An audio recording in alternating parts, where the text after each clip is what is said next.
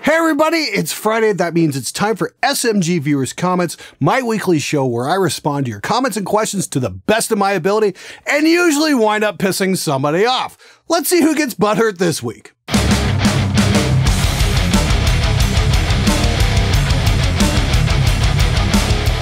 Fuck you, Glenn. Have you ever done a live in the studio type of recording? What are the challenges of this type of recording? Actually, I just did one in Toronto over Easter weekend with Protocol. We did 2 songs. I'm working on a great big premium lesson. And we did one in the traditional fashion, you know, to a metronome, kind of part by part, all that kind of stuff. And they're going to be finishing up in my studio this weekend. So watch for a follow-up. But we also did a second song that was completely live off the floor with the guitars and the vocals and everything going along with the drums. And it was freaking chaotic and kind of cool in the fact it wasn't perfect. For what was originally a metal song, played in that fashion, turned out to be very punk in its attitude, and it was kind of cool. I don't know if we can use it, though, because if it's not perfect, everybody freaks the fuck out. That's not perfect. But I think we're censoring out humanity in the process. There's a lot of challenges to playing live off the floor. Number one, your band has really got to be able to pull that shit off. And you definitely have to bring your A game to the studio. So if you want to do it, yes, it's possible, but man, you'd better practice or you're going to find out just how good you really are in a real hurry. Been struggling recording a good amp sound, probably because I'm using a Spectre 5. Do I have to spend close to $2,000 on a good tube amp head to get a good heavy metal guitar sound? Great question, and I'm sure it's quite common. Absolutely freaking not. You know, you can start out at the low end, like the Joyo Zombie sounds phenomenal, and it's a tube solid-state hybrid. It's like about 200 bucks, and then a Harley Benton cab will cost you 160 to 180 bucks with shipping. So for under 400 bucks, you're already gonna get a really cool sound. But if you've got a few extra bucks to spend, get the Harley Benton cab. It's awesome. There's a shootout you can check out.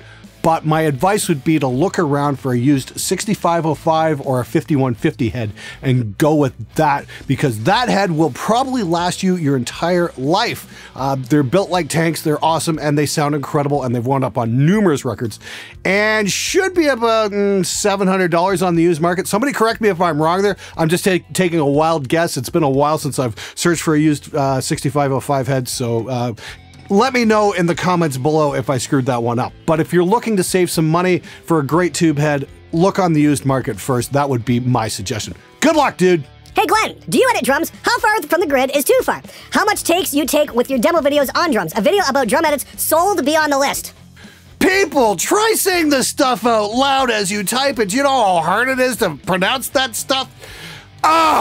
Seriously though, I hate doing drum edits, and it's one of those necessary evils, kind of like when the band hits you with, oh, well, you gotta make the CD louder. It's like you try explaining to them things like dynamics, and you know, they don't want to listen to that. I do have to do a video on the loudness war because I've got a very strong opinion on that. But when it comes to drum edits, I try to do as little damage as possible. And yes, I say damage because I am trying to capture the drummer, and I really miss the sound of drummers. Do you guys remember when drummers used to be on records? Nowadays, we don't get that. We get sample replaced. We hear what the engineer did to the drums, and we don't even get a reasonable facsimile of the drums anymore. We get a complete work of fiction. And I think that sucks. And I say, bring back the drummer, because drummers are awesome and they're sorely lacking from modern metal. So my advice would be, live with a little bit of imperfection, because your record will have much more feeling and it won't sound like everything else out there. Maybe a metal cover contest of songs from Disney movies? Yeah, right. Dealing with an obscure radio show is bad enough. There's no way in hell I'm taking on the mouse. Seriously though, keep your eyes peeled this weekend. I've got an announcement coming up about a new contest in the works that I think you guys are going to dig, and I'm going to still be giving away the same awesome prizes: the Slick Audio Production PC, the Earthworks drum mic set, and something really cool from Two Notes as well. You guys are definitely going to want to check it out. That's going to be out probably Sunday afternoon. I'm thinking that's how it's looking at this point. Anyway, we'll see what's up. Start a new contest. Best original song about how much lawyers suck. Great idea. You go first. Do you think there's any merit in terms of tone to using dedicated mid-price emulator, roughly 1K, like a Headrush or Helix LT, over using a decent amp VST in the box?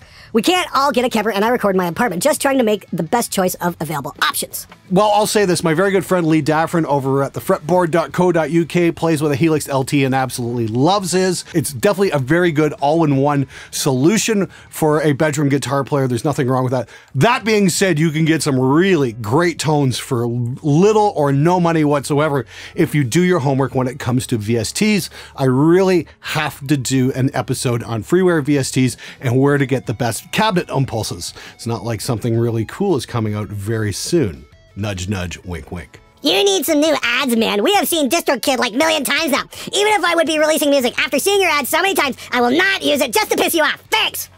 Oh, you're not going to use it out of spite. What a great idea. You're going to be a wonderful wife one day.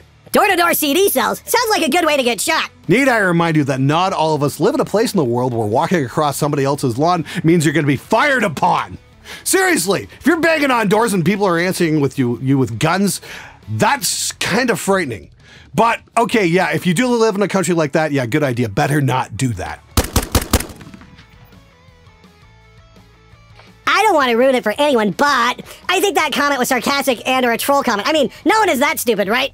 Clearly, you have never dealt with anyone who has a degree in piano. Hey Glenn, have you made any notable improvements since starting your YouTube channel? Either comment suggestions or from new equipment being sent in via Fearless Gear reviews, unboxings, etc. Well, first and foremost, I think we've just kind of streamlined the whole production process around here. I'm currently shooting on a Panasonic GH5, and I really like working with it because I can focus my camera from my sitting position here. It works. It's got a spectacular remote app. It's great. Triad Orbit's been a huge help. I've got my mic just suspended off camera here. And that's actually on a ceiling mount, so when I'm done, I can just fold it out of the way. It's great. As for gear in the studio, yeah, the Atom monitors are freaking spectacular. They're just simply amazing. The Stam Audio SA2A is killer. And let's not forget the RME Fireface UFX Plus. That's still probably my favorite piece of gear in the studio because it just works and it stays the hell out of the way and it sounds awesome, which in my opinion is what good gear should do. That and the Total Mix FX software is simply spectacular. But for the most part, like I said, it's just about kind of, streamlining my workflow and figuring out what works and what doesn't, and being able to maintain a 3-show-a-week release schedule. That can be kind of brutal at times, and definitely would not have been possible when I started this 4 years ago. What's your favorite genre of metal to record? Greetings from the Netherlands. Okay, this is where I'm going to show my age. I still like recording the metal bands with the singers. I grew up listening to guys like Rob Halford, Bruce Dickinson, Dio, Ozzy, Ian Gillan, Jeff Tate, guys with just amazing voices. So, although I've recorded a lot of metalcore over the years, I can't say I'm a huge fan of it. The guitar and drum stuff's kind of cool, but I've just never been a huge fan of that whole growly type of vocals. I much prefer the virtuoso, almost operatic type vocals of like classic metal. That's kind of my thing. And that's why I always jump at the chance to work with a guy like Siegfried Song, who's just fucking amazing. The world needs more singers like that. Hey Glenn, is there a way for indie musicians to record small batches of CDs without losing their shirts on mastering, studio time, and minimum quality order fees? There are still folks who like to buy CDs at open mics and festivals. I'd like to put together a CD before putting it out online. What's the most cost-effective way to get recorded and mastered without producing a garbage CD? Thanks! Well, this goes back to the old triumvirate of record production. Good, fast, and cheap, and you can only have two. Make your choice.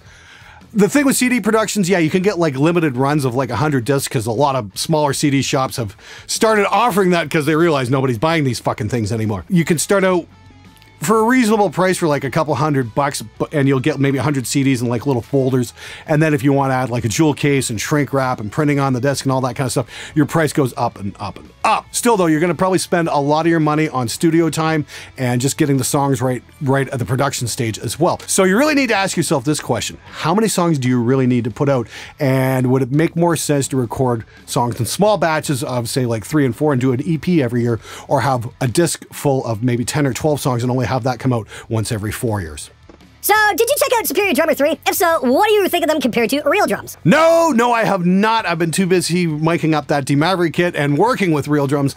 Although, if you guys want to see a review of Superior Drummer 3, let me know in the comments. Maybe I can make that happen. That might be kind of neat, actually.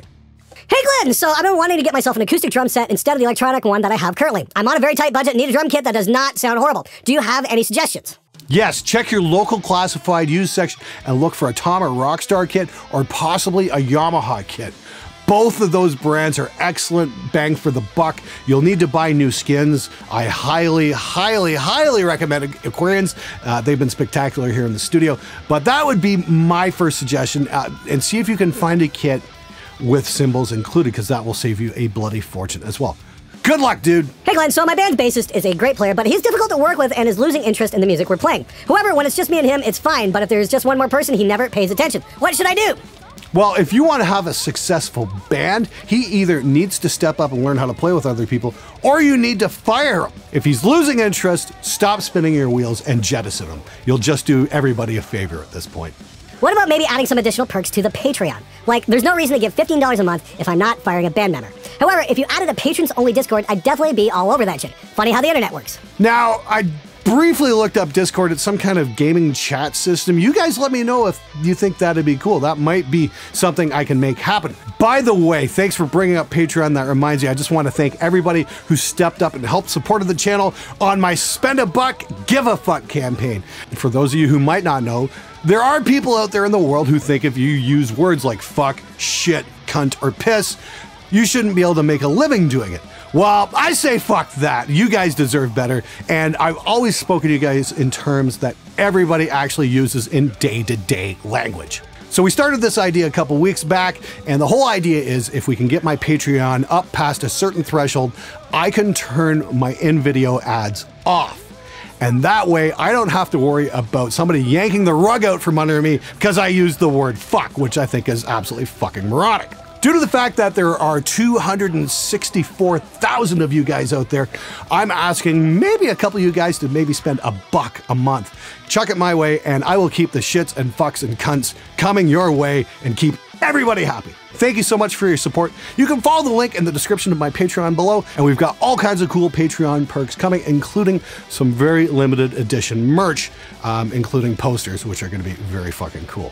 Check it out. All right, that's it for this episode. Thank you so much for watching. Please keep those comments and questions coming because I want to hear from you guys. And if you love what I do, head on over to my Patreon, spend $1, give a fuck, and help keep YouTube fun.